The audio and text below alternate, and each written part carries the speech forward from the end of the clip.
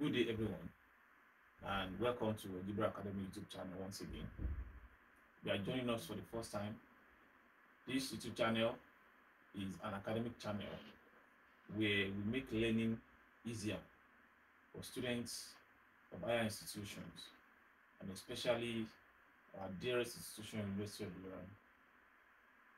So today we'll be talking about vector, and this particular topic can be found in your Physics 115, which is mechanics for 100 level students. So we'll talk about vectors, we'll talk about addition, subtraction, and multiplication of vectors. And we'll also talk about how to resolve forces in form of vectors. Resolving forces that are acting parallel to each other in the same direction, and resolving forces that are acting parallel to each other in different directions. We'll also look at forces that are inclined at an angle to each other.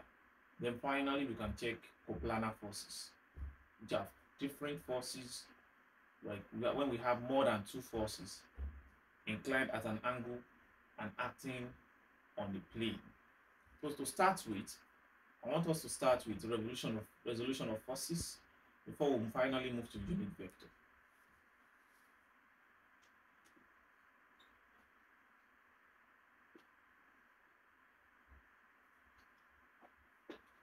Resolution of forces. We can have forces resolved in three ways. What do we even mean by resolution of forces? You will have overall the word resultant.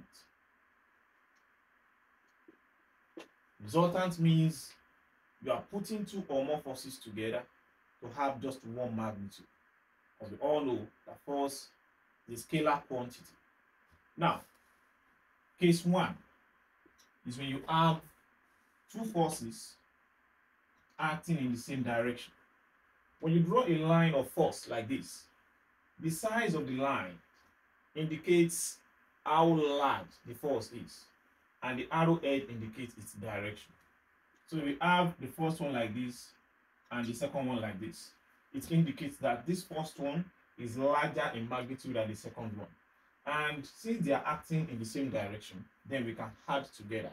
It's just, for example, when you are pushing the car, like two people pushing the car, the two of you are pushing the car in the same direction. So your forces complement each other to have a resultant to finally push the car in that direction. So if this is 1 Newton, or let me say 2 Newton, and this is 1 Newton, so the resultant R will be 1 plus 2. Everything in Newton, it gives you 3 Newton. It's adding vectors in the same direction. Remember, these two vectors are not inclined at any angle to each other. The angle between them is 0. So the second case is when they are acting in different direction. When they are acting in different direction. This one is acting in this direction. Then we have the other one acting in the other direction. Like this. If this is 2 Newton, this is 1 Newton. Then we have to subtract because they are not in the same direction this time around. So you have 2 minus 1 Newton gives you 1 Newton. So that is when they are acting at different direction. The third case is when you have vectors inclined at an angle to each other. Let's say we have the first vector like this, the second vector like this. Then if this is 3 kilometers, this is 4 kilometers, for instance, then your resultant will be the hypotenuse of the triangle. Now, you're asked to find resultant in this case. It's very simple. Because your hypotenuse from Pythagoras theorem, without to label, this hypotenuse, opposite, and adjacent. From Pythagoras theorem, hypotenuse square is equals to opposite square plus adjacent square. That means you are going to square the two other sides and find the square root to give you your hypotenuse. So it means our R, which is resultant, will be equals to 3 square plus 4 square. Then you find the square root. That's how to calculate that for resultant of forces acting at different direction. This is very simple cases, but we have a bit complicated one that when you have forces like this, then you have the third one, you have a force. Let's say this is an angle of 30 degrees. Now here we have two coordinates. We have the y-axis, we have the x-axis. Now this is the force. Let's say this force is force of 10 Newton, or let me just represent as F alone. Let's just say this is force F. Now we can resolve this particular force in two ways, because if you look at it, this force is not going in the x direction, neither is it going in the y direction. So we may want to know that, okay, if this force, we want to find the effective force in x direction, or we find the effective force in y direction. This simply means we are looking at this line like this, as if we want to bend it downward and look at the force we have that time, or we want to bend it upward vertically and look at what force we are going to have that time. It's very simple to do. That means we are having two cases now. First case is resolving this force into the x direction, which is the horizontal component. When you resolve forces in f direction, you take cos of the angle. So it means your fx, it means force in x direction, is equals to f cos theta, the first cos of the angle. And if it is in y direction, fy, then you're going to have f sine theta. As simple as that. So now we have fx, we have fy. What will now be our resultant? Resultant r will be equals to the square root of what? Fx squared plus fy squared. It's just as simple as what we have on the board. So we have been able to resolve this force into horizontal component, into vertical component. Then the resultant will be the square of each of these forces, and finally find their square root. Let me give you an example. For example, you have that on your screen where we have a force. You can see the diagram there. You have an aircraft flies with a velocity, an aircraft flies with a velocity of 500 meters per second in a direction n 30 degree east. It means 30 degree northeast. Then now you are asked to calculate the effective velocity in the north and eastern direction. You can see this is the question on the board. We have the force, 500 meters per second. 500 meters per second. Now, in the northern direction, it means you are resolving vertically. In the eastern direction, you are resolving horizontally. So what are we going to have? For fx, which is the horizontal, we're going to have 500 cos 30 degree. In the fy direction, we're going to have 500 sine 30 degree to give you 250 meter per second. This is going to give you 433 or so meter per second. As simple as that. So this is resolving force into vertical and horizontal component. Now the third case is when we look at forces, coplanar forces acting at the same point. That is, we have more than two forces acting at the same point. How are we going to do that? Now you apply the same method that we use here. What am I saying? When you have a force like this, you have another one in this direction. You have another one in this direction. Sorry. And you have another one in this direction. Then we are given an angle. Let's say we have the horizontal. We have the horizontal. And this is, let's say, 30 degree to the horizontal. This is, let's say, 45 degree to the horizontal. This is 60 degree, so to say. This is 20 degree. Let's say this force is F1. This is F2. This is your F3, and this is F4. And you are asked to calculate, find the resultant.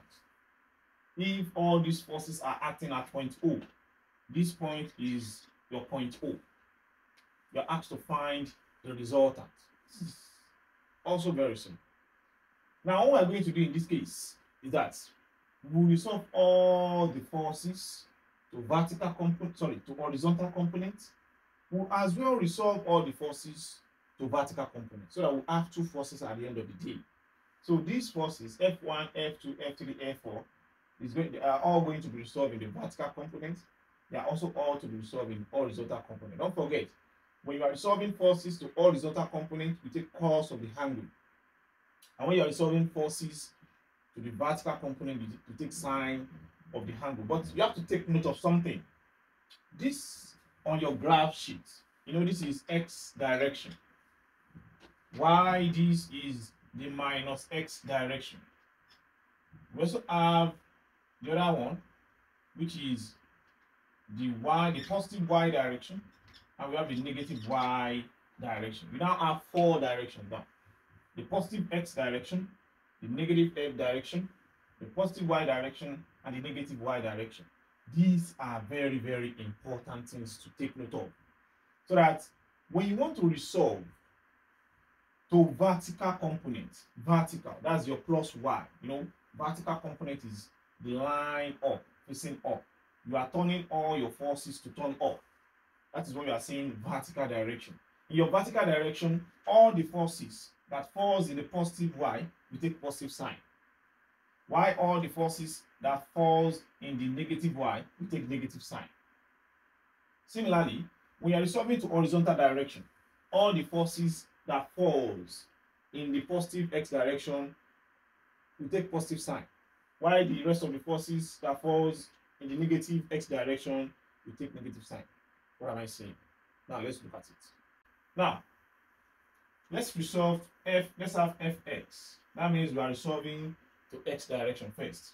Our fx is equals to, now, don't forget, since we are doing fx, it means we are taking cos over angles. You can start from f1, although in no particular order you can start from anywhere, but I want to start from f1. Now, this is my f1. It falls in the negative x direction, so it's going to take a negative sign. It will now be minus f1 cos 30. Now, my f2, it falls on the positive x direction, plus f2 cos 45. I move to f3. f3 is also in the positive x direction, plus f3 cos 60.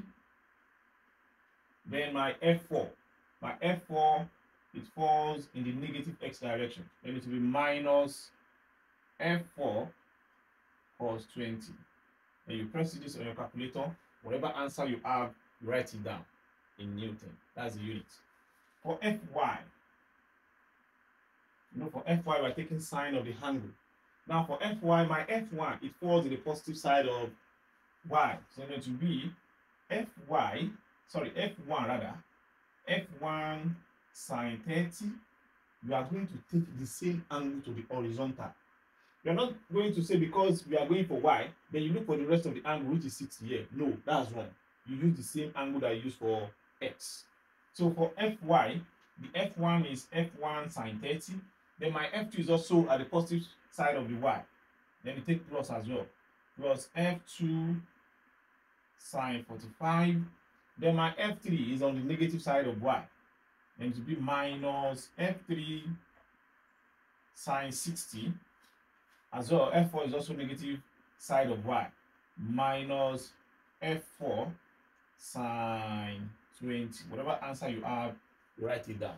Let us take, for instance, that our answer here is maybe